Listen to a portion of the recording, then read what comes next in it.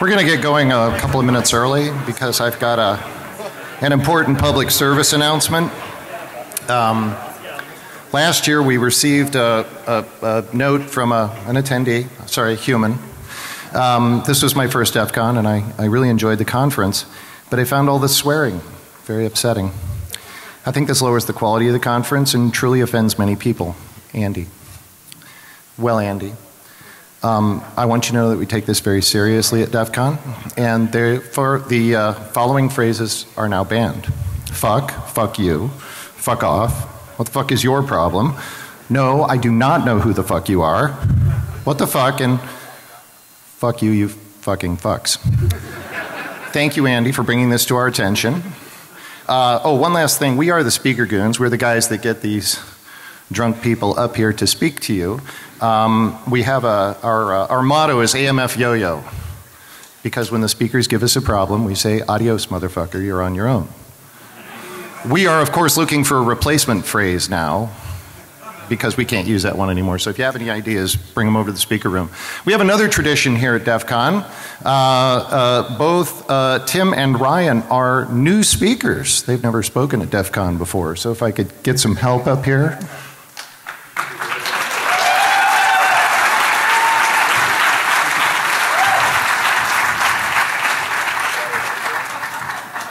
Grab a cup, gentlemen, grab a cup.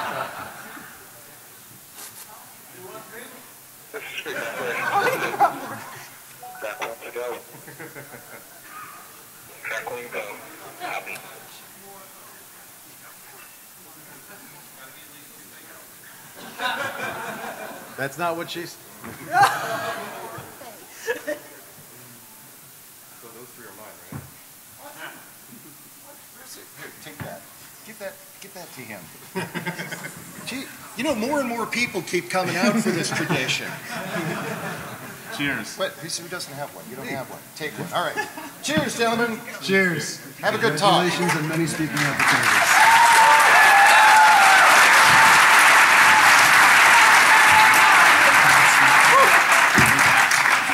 Go, guys. Thanks for the introduction.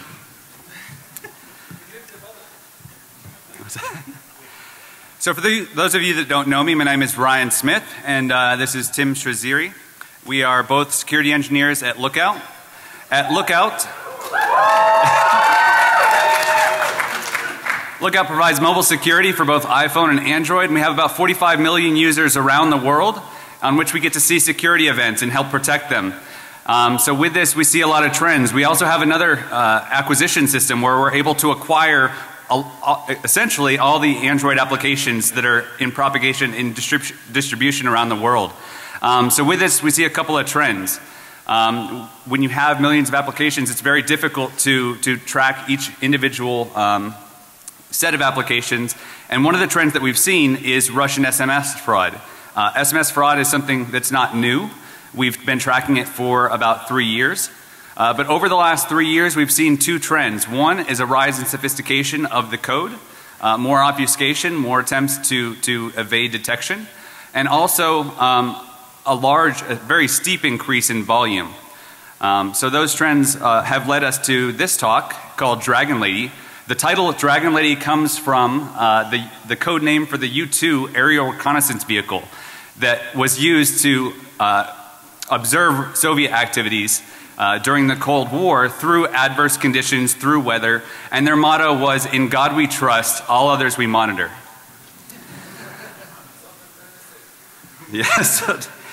So, who are we? So my name is Ryan Smith. I'm a senior security researcher at Lookout.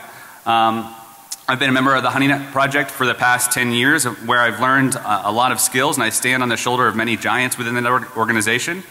And I previously worked on x86 reverse engineering, so automated shellcode unpacking and malware sandboxing. Previously I've spoke at AppSec and IEEE Hicks, and as you guys all know, this is my first time at DEF CON. So Tim Strazzere, I'm going to hand the talk off for him for now, but another note, this is Tim's birthday today, so if you see this guy around,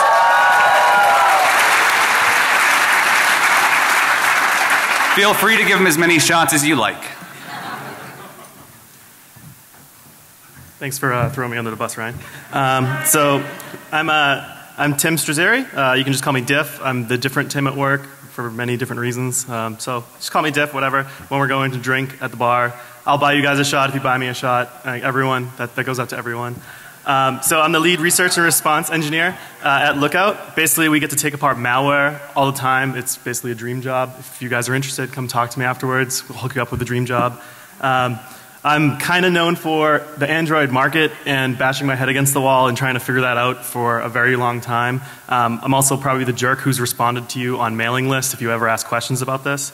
I'm a big junkie for reversing mobile malware. If you guys haven't looked into it, I suggest this to everyone I meet. It's really interesting because not only like when people are engineering applications for mobile, they have to worry about battery, is the connectivity dropping. It's really interesting from a mobile malware perspective of, you know, you're trying to create, someone out there is trying to create a botnet and also try and like work through those ebb and flows of, is the network down, where is this person that I've infected, and it ends up being a really interesting twist to the problem of malware.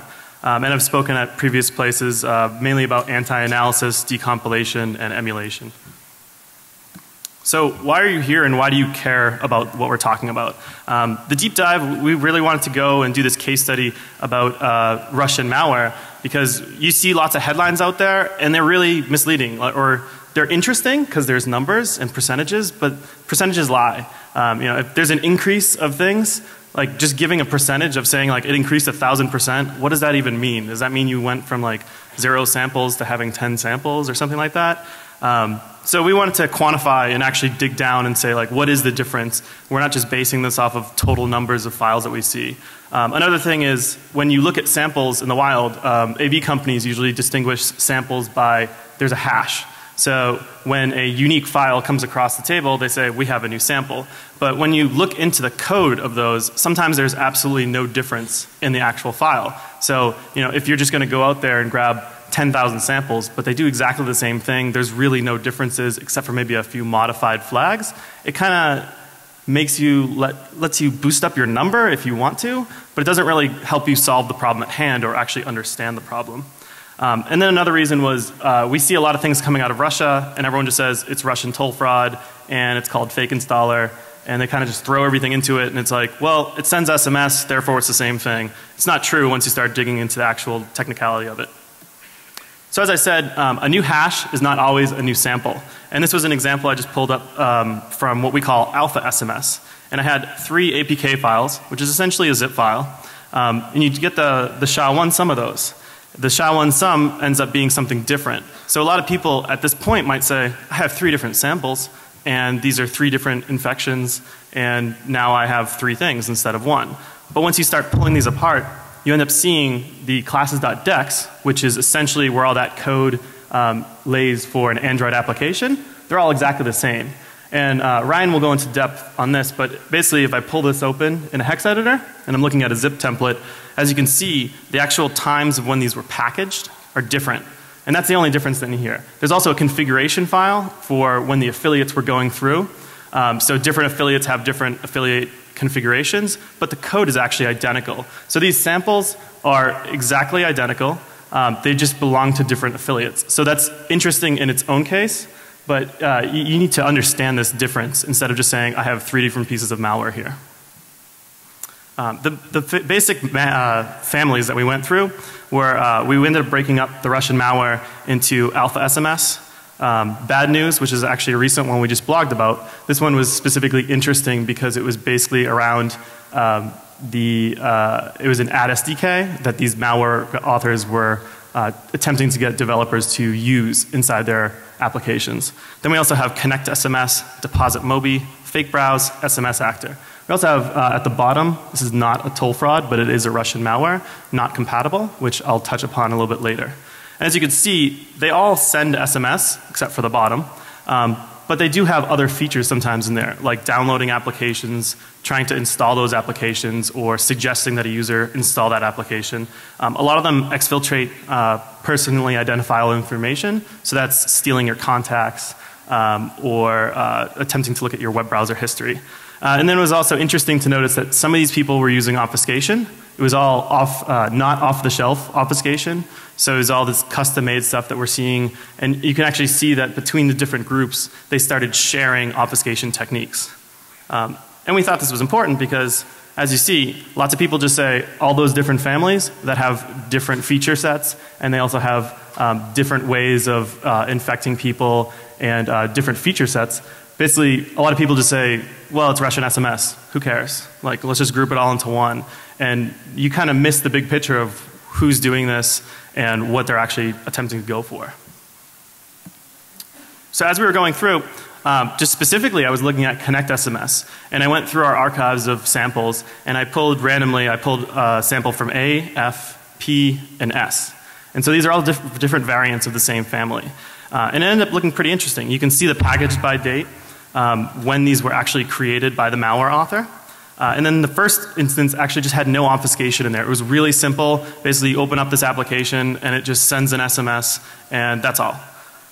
There's debug information in there, which ended up being kind of interesting because this means they didn't run ProGuard, they didn't run DexGuard, and they just had all this extra metadata sitting there in their application.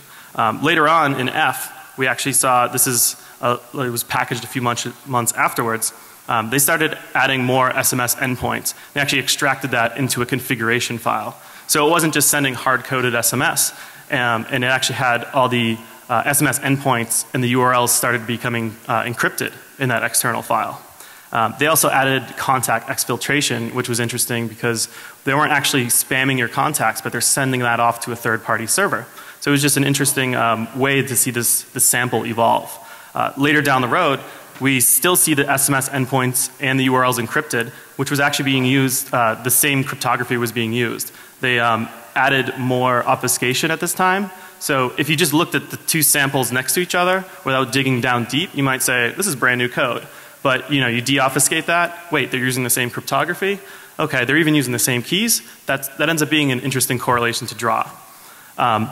In the actual P sample, they removed the contact exfiltration. So it was interesting to see that these guys are attempting to evolve. Maybe they decided we're going to steal all of everyone's contacts. Maybe we're going to spam it.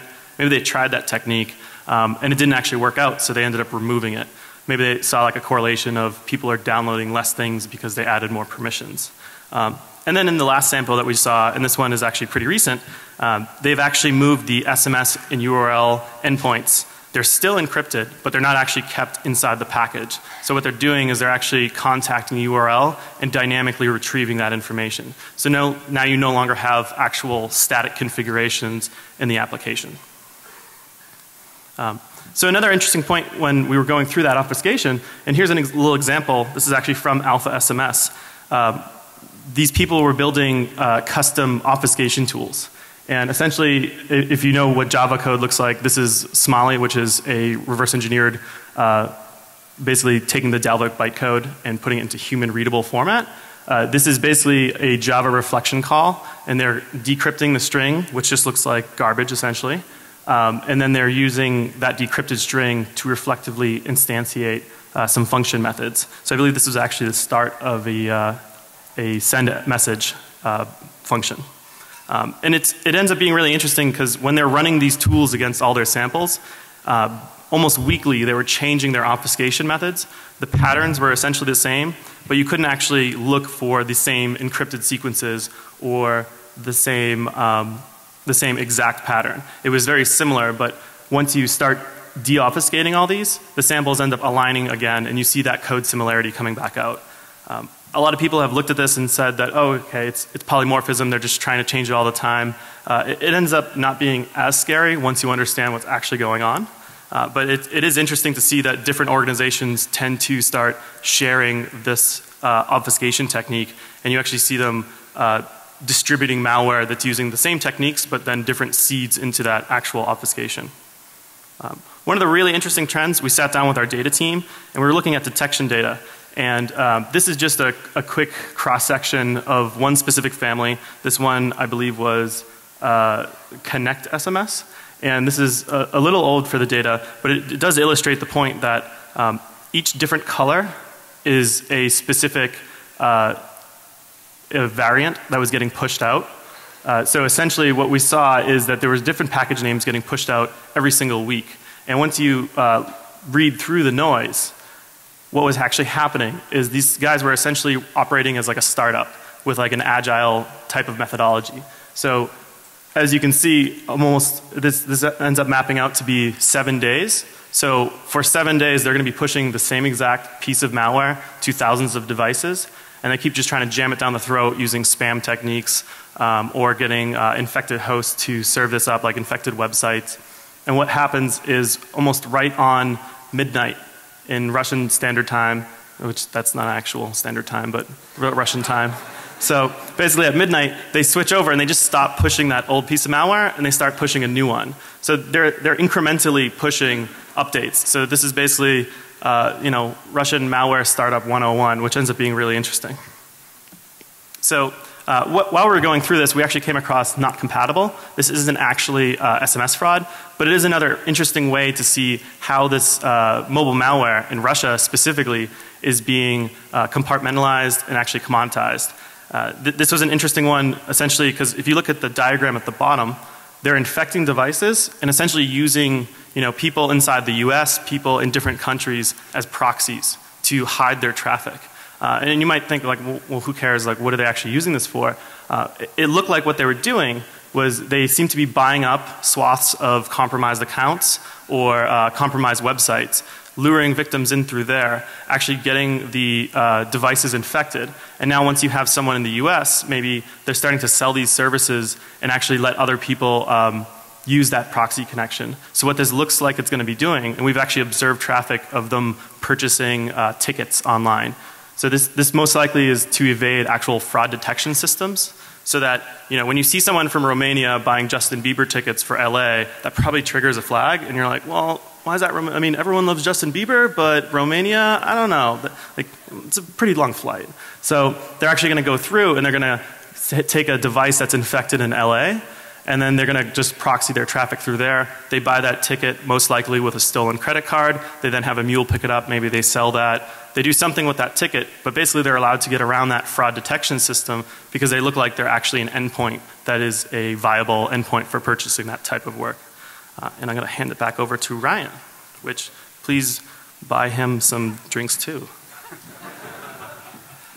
Thanks, Tim. So I'll step back for a second. So just to summarize, when we had this large amount, so these Russian SMS fraud organizations we noticed were accounting for 30% of our overall detections worldwide. So that's a huge number. And it's a huge number of samples of malware to look at. So when we look at classifying them and doing the deep analysis like Tim said, it's important to not just call them all, oh, this sends an SMS, so I'll call it SMS send. But really categorize it by individuals because they evolve differently. Different actors act differently. And once we started dividing them differently, we noticed certain particular actors evolving different than the others. And they appeared to be distributing at higher and higher rates. And so this led us to find these SMS fraud, basically cottage industries, where there's an entire industry built around SMS fraud. And the entire distribution channel has been commoditized where everybody's getting paid to do their little piece of the pie and they specialize in that specific thing, maybe distributing or creating fake websites with realistic looking skins or themes, or some people specializing in social media distribution through Twitter or Facebook or things like that. But each person specializing in one thing or another, and that has led to these top 10 organizations that we've identified accounting for over 30% of the overall detections. And that's quite significant. So this is DEF CON after all, so this is an investigation of Russian SMS fraud, but it could also be called, if you happen to find yourself in the Moscow International Transit area, saving up for a permanent vacation in a South American country, which we all know there's other outs, here's how you might find some extra cash. But please don't. I'm not advocating that. So you might go to a chat room like this. There's plenty of chat rooms, or forums rather, in Russia that are specialized in what they call black hat SEO or web monetization. Some more gray than others. There's lots of ways to monetize in Russia, as I'm sure you guys are well aware. And so this one, you might be searching for Android WAP. WAP is the wireless application protocol, and that's basically what Russians call the data channel over a cellular network. So anything that has to deal with mobile data, they call WAP. So these systems are typically called WAP click or WAP this, WAP that. So you find one and it says that it has unique landing pages and it's the best of the best. So you click on that and it tells you a few things. It tells you they pay out every Thursday. It says that they will help you. They have the best successful landing pages. They'll help you distribute. And essentially what this is an advertisement for an affiliate system where you can sign up, and if you have mobile traffic, you can sign up and they will help you distribute these Android malware that they'll custom package for you and deliver to your victims transparent to you. So you just set up websites, you drive traffic, you get money. And to see how easy that is, I don't know if this video will play, but yeah, so they make it seem like child's play. Like you sitting out on the beach, riding on top of mobile phones, coins dropping out of the sky. You have to do a little work, but we'll take care of the rest. And that's essentially what these organizations are. They take care of the technical parts, they take care of the campaign running and things like that, and you just have to deal with building out websites and making money. So we have a life cycle. I'll go around it piece by piece. So individually I'll talk about the HQ organizations is what we're calling them, but there's basically these affiliate marketing headquarters. These are the guys that say, we'll take care of building Android malware for you. We'll take care of helping you run a successful campaign. We'll tell you which campaigns are more successful. So some of the themes that they look like, and I'll show you this later, they look like Opera, they look like Skype, they look like ICQ or Flash. So they'll tell you which ones work in which countries and in which markets. And they'll take care of all that for you. They also take care of, one of the things that post said in the forum, is that they also have good relationships with the billing companies, with these SMS fraud billing companies. So for those of you that don't know, I'm not sure if there's people in the room that don't know, but SMS fraud is essentially you download an Android application, and as soon as it fires up, as soon as you launch the application, it sends off 3 text messages. It can send off any number of text messages, but in most cases it's 3 individual text messages, usually distributed among different numbers so that if one doesn't succeed, the others might. And then they get a response back and say, I've sent the messages, and typically it'll either close down or maybe they give you a coupon or a link or something, but not what you were anticipating on downloading. So these organizations, they have the business relationships with the SMS registrars, and that's what they provide. So they handle the business and the back end and the technical side of building out the Android applications. And I'll walk through what some of that looks like in just a second. So what these organizations look like, if you went to their sites, some of them look like fairly legitimate businesses. Now this one looks like it's maybe from the 1980s, so you'd be a little bit skeptical. But some of them are a little bit flashier. They're more HTML5, you know, something that you'd be more comfortable with. Some of them have like a nice milkman look to them. But some of them don't. Not all of them do. So some guys don't try to hide what they're doing.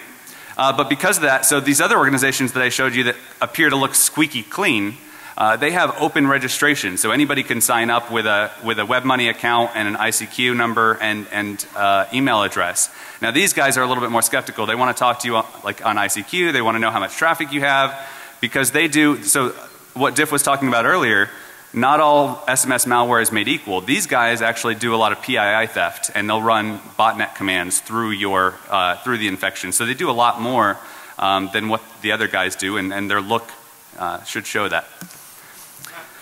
So what they also do is they try to promote affiliate distribution. So they promote whoever is the top affiliates. They try to encourage you to distribute more. And they have, all of them have top 20. So they'll have like a listing of who their top affiliates. These have badges of honor if you're top affiliates, and they show you rankings like how many places you've moved up and down. And here's another one that looks quite similar. Here you get the big chair. If you won, it's a little classier. And this is one of the top, those two are the top distributors as far as the HQ organizations as a whole. And some of the other things that they do, we saw that they run quarterly competitions also on top of the regular rates. And again, if you're a top affiliate, most times you get additional payouts. So the percentage will increase as you bump up to the top once you become a top affiliate because they don't want to lose you. And so some of the other things that they do is run quarterly competitions. So they have a summer competition that we just saw an announcement for that was, they were advertising $300,000 US in prize and cash and prizes. So it's significant amounts of money. And individual affiliates we've seen have made up to $12,000 per month, sustained over multiple months. So this is a fairly significant industry for both the affiliates and these HQ organizations. And so I mentioned before, affiliates can leave if they want to. They're not tied to one of these distributor HQ organizations. So they also provide news feeds. They also provide customer service. And some of the top affiliates actually go out and force rank these websites in like customer service, payout, timeliness, and things like that. So they operate, like Diff said, as a startup. And they're pushing out new code and new features every 2 weeks because they want to keep their affiliates happy and engaged. So as an affiliate, you would come along and you could use these tools that they've built, and with almost no technical knowledge, no knowledge of how to build an Android application, you could go through a step-by-step process of building one of them for you. And I'll go through that step-by-step process with you right now. You name your campaign, so you can set up campaign A and campaign B, and you can test one on one set of websites and then one on another set of websites, and you can see which one does better. Because these guys take it seriously like a business, and they want to see which of their investments are doing the best. So second, you choose your targets. So this site provides Android, iOS, and Symbian support. So Symbian and iOS are very basic, whereas Android is very clearly the key target. So then you pick a theme. So here, these guys have maybe 50 different themes that you can choose from. You have your typical porn and porn videos, and then you have MP3s, free MP3s, those always do well. But lately there's been a rise in things like Adobe Flash, you know, the pop-ups that say update your Flash, or download the newest version of Skype, or download Opera. So you can choose the theme, and here this site even gives you a pop-up that'll tell you what the effectiveness of that theme is. So they'll tell you what the payout has been, what the conversion ratio has been, in what countries is it most successful, how is it best distributed. And they give you all sorts of tips so that you can pick out the best theme for your market. Once you have that, they essentially give you copy and paste code. You take some JavaScript, you put it into your landing page, you build out some websites, and the JavaScript will automatically redirect your users to their download page. Because these are custom built Android applications, they don't just build them and give the code out, give the APKs out. They build everything dynamically. So they redirect all the traffic back to them, to these headquarters organizations. And when the users or the victims come along, they download and they custom compile things. And like Diff said, that's what leads to a lot of this individual hashes. So you see different hashes, but that's because every victim that comes along is getting a unique version, even though the code is the same, the timestamps are going to be different, and maybe the theme is going to be different because everything is extremely customizable in these applications. These guys don't waste any time hard coding the information in there. So all the SMS registration information, all the themes, everything is custom configurable and templated.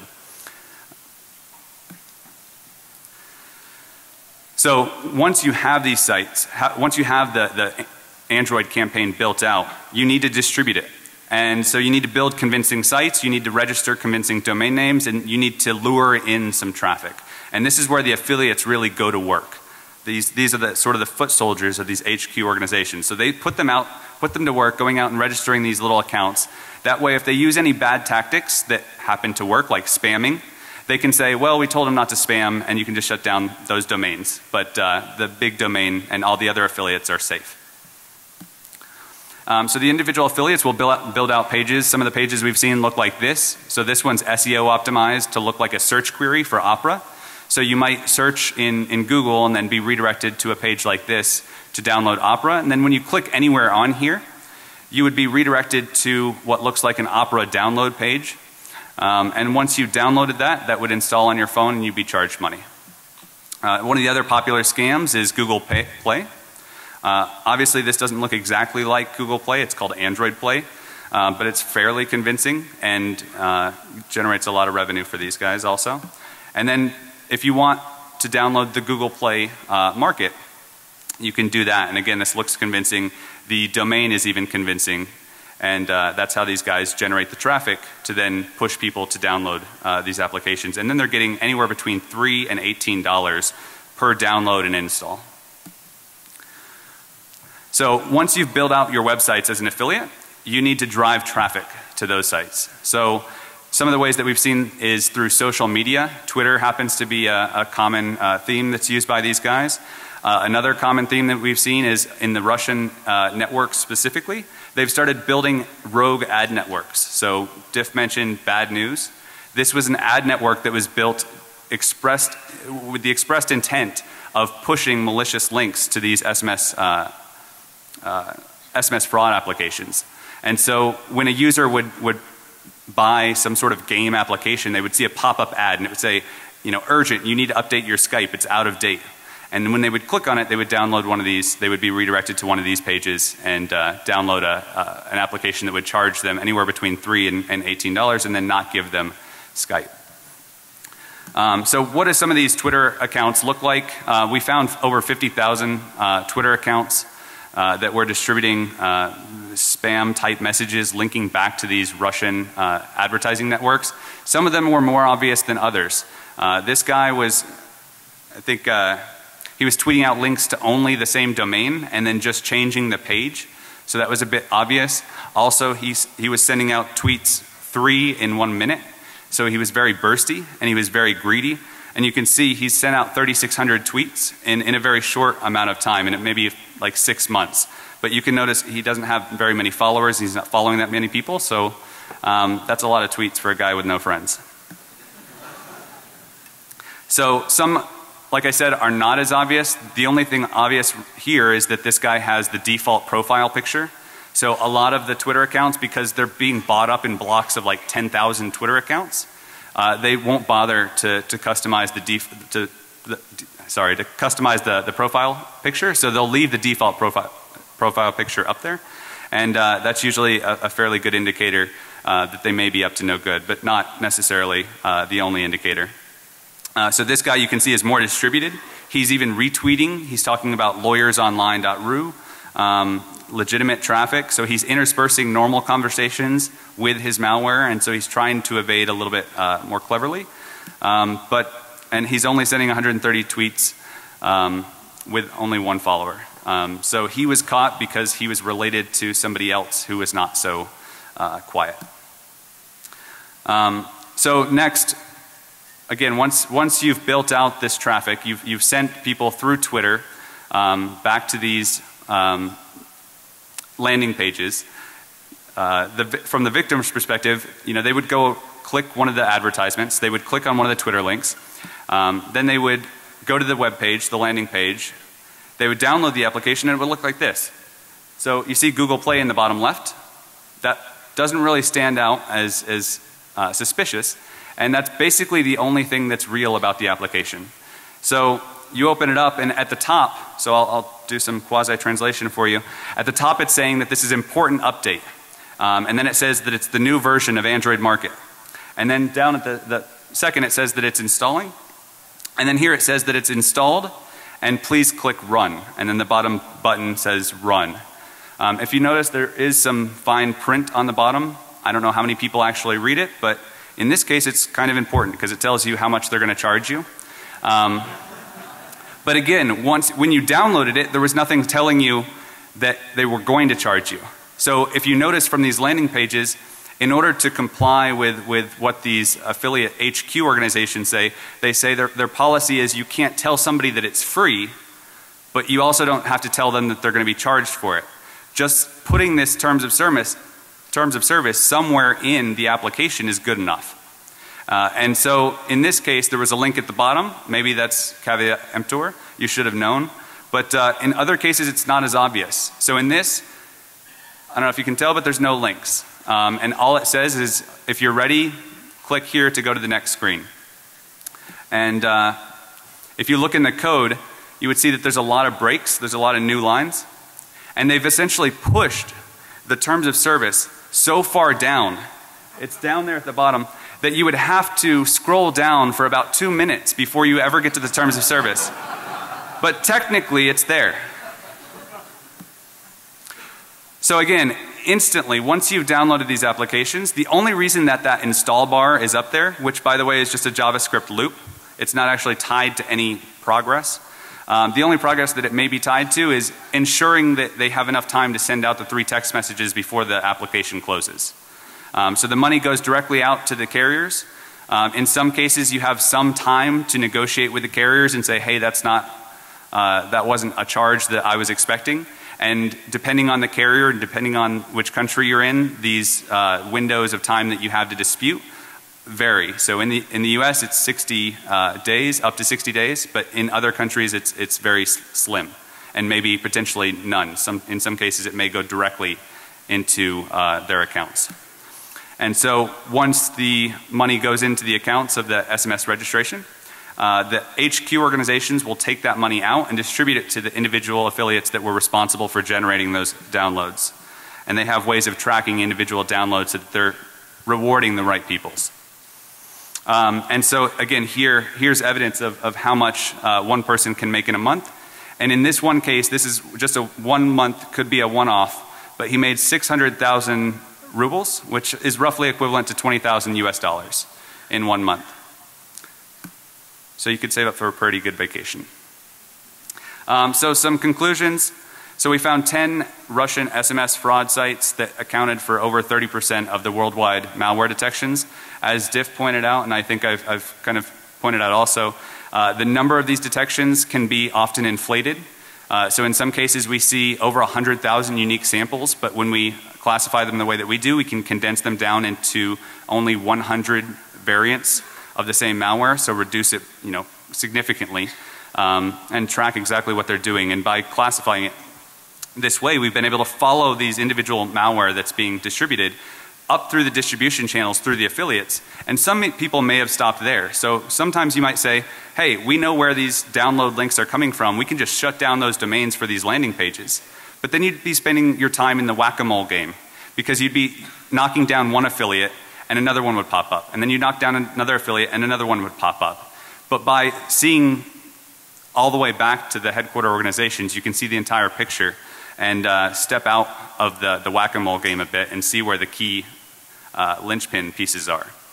And so SMS fraud is a very diverse threat, requires careful categorization. Just because it sends an SMS does not make it the same. As Dick pointed out, some applications will try to steal more data and try to do more harm than just SMS fraud. And we've seen commoditization. So here we're seeing commoditization similar to how we've seen PC crimeware happening in Russia. And this is the first big instance of commoditization in an actual industry around mobile malware. And so that's a significant development, that this isn't just one guy developing software, but it's one guy developing software, selling it to a larger organization who has connections to SMS registrars and have maybe thousands of affiliates distributing the malware for them. And then those affiliates have people building websites for them and generating social media traffic for them. And so there's a fairly large and broad industry involved in the distribution of these very few organizations' malware. And so I'll let Diff come up and thank a few people, but I'd like to thank the entire R&R and security team at Lookout. There's a lot of people in the background that did a lot of work here. Diff and I are just the people that are lucky enough to be standing up in front of you. But certainly there's a lot of others doing a lot of hard work on our team at Lookout. I'd like to also thank the HoneyNet project. There's a lot of people in that organization that I've stood on the shoulders of and certainly learned a lot, especially in this type of investigation. And then Diff. A lot of the samples that we actually went through, and we submit a lot of samples to Mila, which thank you to Mila for running the Contagio mini malware dump. If you ever want to have some fun things to look at for reverse engineering, she also has lots of crimeware kits up there, but there's lots of actual mobile malware.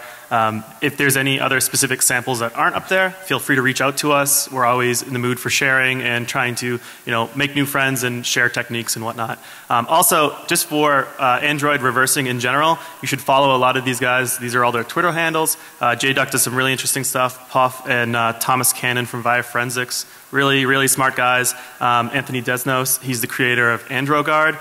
A really interesting guy, OSX Reverser, that's Fractal G. He's a guy based out of Portugal. You should really follow him. He does some really interesting stuff based around the economics of malware and rootkits. He's the one who's always making fun of Hack Team for crisis and whatnot. So he's showing people how to make better rootkits, and he's done some really interesting stuff. And like I said, it's a really interesting perspective looking at the economics of malware and what the return on investment is for all that. Other than that, Justin Case and Gunther and Crypto Girl from Fortinet, really great people to follow, and you'll be able to stay up to date on the most really interesting Android malware and just the rooting scene in general. And then if you'd like to see more information, we actually posted on our blog, so blog.lookout.com. There's it's about like a 10-page, almost like a white paper, and it has a lot more technical details that we kind of tried to skim over to prevent you guys from getting pre-lunch, post-lunch coma. Thank you.